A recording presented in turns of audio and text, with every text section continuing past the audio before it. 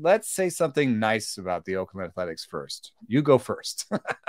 Oh man, I feel like you did that on purpose. Yeah, Okay. I did. Thank you. Thank you so much. Look, I say this as a Bay Area native who spent most of her Uh-huh. childhood going to Coliseum games because it was way cheaper than going to what was then AT&T Park. What I like about the A's, I think Tony Kemp is a great leader.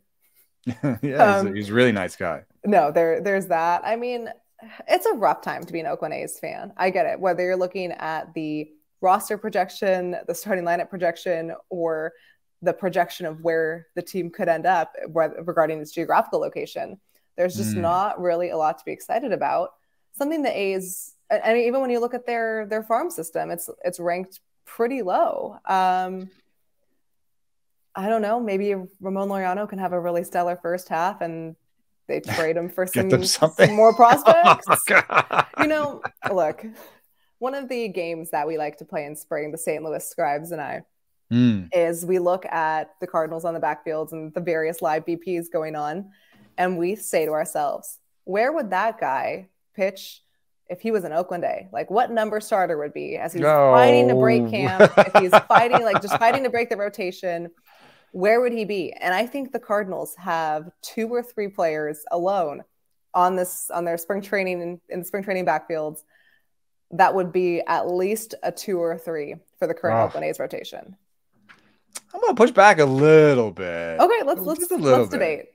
debate. And I'm not gonna go to my model numbers or anything like that. I'm actually going to just point out that I think that they have starting pitcher depth. Okay. So you. This is why it's only pushing out a little bit. You might be right about the relative quality, and they could slot in. However, I think the A's have at least amassed like 7 or 8 number threes and number fours in a rotation. I would agree with that. So they have a lot of guys. And if I want to be more positive, I do actually think Shintaro Fujinami. I think there's something about his game that could translate better to the American game, in that he's a high stuff, low command guy, and we're pretty comfortable with that in America. And like, I think that we, like, in terms of coaching and getting the most out of him, there we might be able to help Shintaro Fujinami be maybe a little bit better than people expect. And anyone who's like throws 99 with a devastating splitter, like, I'm gonna say has decent upside. And the other guy, Ken Waldachuk, I think has 3 really good pitches, has top of the rotation upside. So those are my 2 guys that I think, on talent alone, would slot in at 1 and 2. But then, yeah, guys like Blackburn, Kaprelian, I think even Muller, Sears, Martinez. I think a lot of those guys are depth in a way that they are set up to have depth, and then also maybe provide depth to other teams. I mean, you're right. You think, oh well, Paul Blackburn had a pretty good season. Where's he going? And that's the real sad truth about being in Oakland. For me, it's a bizarre feeling. We're talking about spring and walking into these clubhouses. I think for you, there must be a real sense of continuity from season to season. I mean, especially with guys like Adam Wainwright, you've lost a little bit of that with Yadier not being there this year, but there's the same people every year, and you get to build these relationships. I feel like, walking into the A's clubhouse is a lesson in speed dating. I have to Right. get to know them very quickly, and they'll be gone very quickly. So, Exactly. No, and that's really hard when you're a fan too. How do you build yeah, these connections with these players and this organization when it's like a constant revolving door? You walk into the Cardinals clubhouse, and I mean, their 2023 team is almost identical to their 2022 team, which is very similar to their 2021 team. yeah. But I want to be positive for Oakland. I think Oakland A's fans are some of the most passionate and interesting fans in baseball. They're incredibly loyal, but it just looks like being positive, overwhelmingly positive about the A's seems so far off on the horizon right now. I don't see that changing in 2023 or 2024. Yeah, and it's interesting to wonder just if some of the innovations around the rest of baseball just haven't taken hold, if the A's are falling behind a little bit there. I know that they are trying to reorganize some of the interaction between technology and player development. That's some place that I think they've fallen pretty far behind. And I know that they also just see things a little differently. I mean, I think the Asturi Ruiz trade was a fascinating look into how different front offices can value the same player very differently. I mean, it's pretty obvious that different front offices evaluate Ruiz differently because he's been traded like 3 times, So that already says some organizations thought this is a good enough guy to trade, and another organization thought we'll take him on, and then thought we should trade him. So to have that be the centerpiece for the Sean Murphy trade, a guy who's been off 3 times traded, that's already weird. And then you have this asterisk that he just doesn't hit the ball hard by like our StatCast metrics in terms of hard hit rate. He was a laggard in the minor leagues, and his maybe a lot of his power numbers come from his legs because he's very fast. However, at the same time, we're heading into a new league with regards to stealing bases and the rules about throwing over and everything. If there is somebody that could steal 80 bases next year and be allowed to take off as much as he wants because maybe the team isn't that great, I think Ruiz could be an easy guy to lead the league in steals. I don't know if he'll have a 300 OBP. I don't know if he'll have a 400 slugging. I don't know if he's a star the way that maybe the A's front office thinks. But I do think he's going to be maybe the most fascinating person to watch on the A's this year. Is there anybody else you're keeping your eye on on this roster that could be interesting? I didn't really. Well, one, I do agree that fascinating is a good word for the Ruiz trade because I love the trade for the Braves. I loved the trade for the Brewers. And I was that can't be good. You can't love the trade for 3 teams. I was really intrigued. For the intrigued with the last part, yeah. But when I'm looking at the A's, I'm thinking about a trade they just did when they traded AJ Puck to the Marlins for JJ Bleday. And to me, I don't think that trade really moves the needle for either team. But I'm wondering what they saw in Bleday, who didn't really have a clear-cut spot with the Marlins, to trade Puck. Maybe because it comes back to what you mentioned with the starting pitching depth. I mean, AJ Puck was once a top valued prospect. Now he's reunited in Miami with another former A's top prospect in Jesus Luzardo.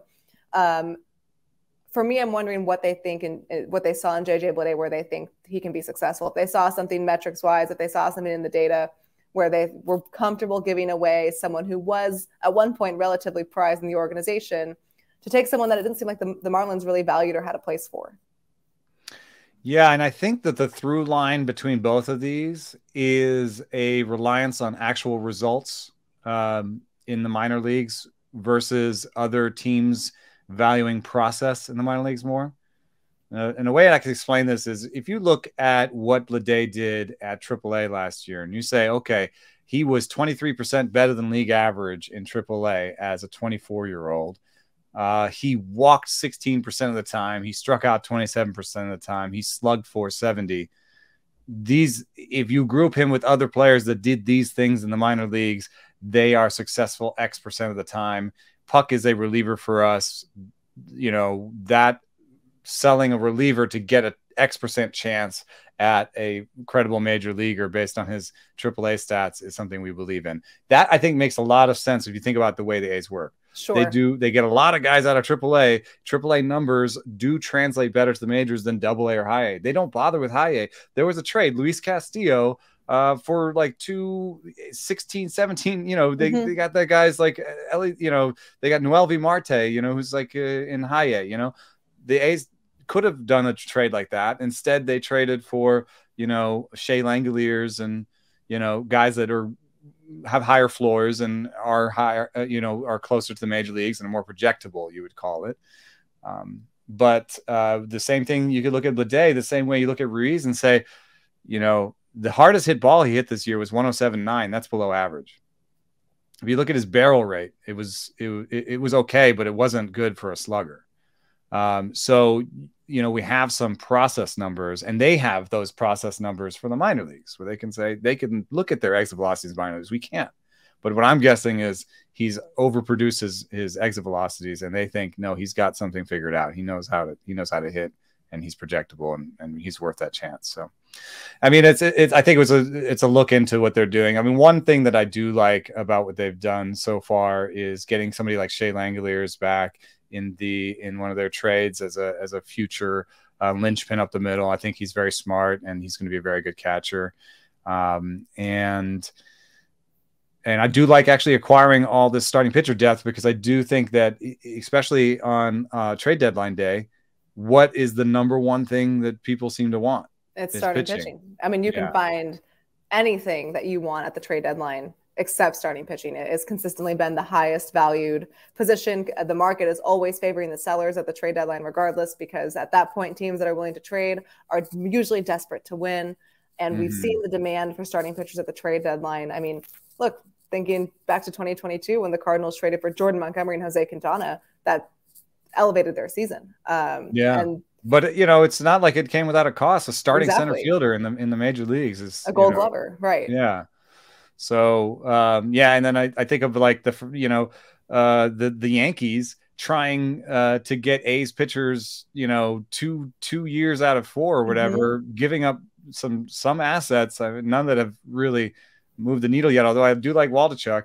And the Yankees getting almost nothing for it, with the news with Frankie Montas's shoulder, and Sonny Gray just having a terrible time there. So I think the A's have set themselves up to be sellers in terms of starting pitching. That's a decent thing, but they're just to me they're just very bad offensively up the middle. And to some extent that includes Langoliers got some things he can do, and Ruiz does too, but like, especially on the infield, I don't see a solution coming. I don't see a shortstop of the future on this roster, especially now with the shift rules. I think they're going to have to play Kemp. I don't think they can play Jordan Diaz or any of the other guys over there. They've been trying to hide some, kind of almost first baseman at second base in the past, and I don't think they can do that anymore with the shift rules. So I just don't see the infield coming together really. And that's where I would start building myself. I feel like outfielder is a little bit easier to find, and I would want to have building blocks on the infield. Agreed. So I would agree. Even with Nick Allen, I'm still not. He's a good defensive guy. Yeah, I'm still not overly positive about. Well, really a lot of the A's, but the middle infield. Yeah, and the sad news is brass taxes, they project as the worst team in the American League, and above average, really comfortably above average, only at Ramon Laureano and Shea Langoliers positions. So that's 2 places that they can maybe build upon in the future. But I know Ramon wouldn't mind being traded out. So I asked him about it last year. I said something vague like, man, there's nobody here, and I think I meant in the clubhouse, because it was like after the trade deadline, and he took it to mean nobody in the stands. And his response was classic. It was great. Yes, I've taken up coffee. Oh, not what you want. That is not what you want to hear. He said, I'm getting really into coffee. And he showed me his coffee maker, his espresso maker he takes on the road. And like, yikes. That should be the slogan for the A's. Bring your coffee to the Coliseum. Oh, man.